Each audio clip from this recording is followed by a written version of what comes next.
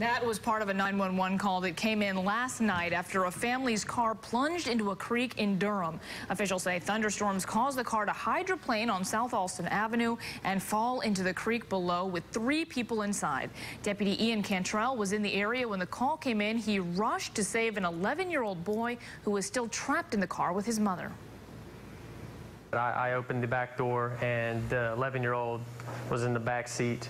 Seatbelt was kind of tangled up on him due to, I guess, the crash, and I had to cut the seatbelt off of him and carry him out of the back of the seat and then up the side bankment to the firefighter up on the bridge. The boy and his parents made it out of the car okay. Deputy Cantrell said helping the family was second nature.